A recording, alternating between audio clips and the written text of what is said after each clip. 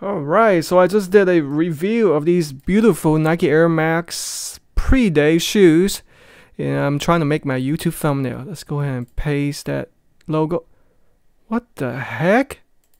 How do we get rid of this? Why is this appearing in the first place? Paste options. What the heck? I don't want to show up on my YouTube thumbnail. So today I'm going to show you guys how to remove this annoying little options tab. Go to File, Options, and then we're going to go to Advanced tab. See right here, it says Show Paste Options button when content is pasted. I guess that's the default, but it's very annoying. So uncheck that.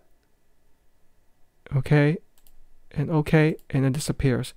So let me do that again, make sure it took, and that disappeared. Now I can create my beautiful thumbnail for this review. Make sure you stay tuned for that, and hope this helps with your PowerPoint presentations. Take care of yourselves.